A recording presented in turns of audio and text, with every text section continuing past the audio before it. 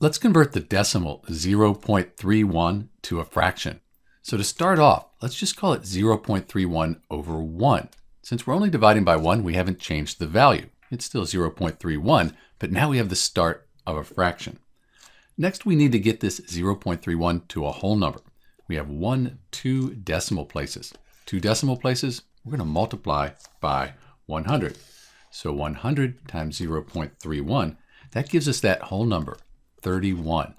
So now we have the whole number. We can't just multiply the numerator, though, by 100. We also have to multiply the denominator.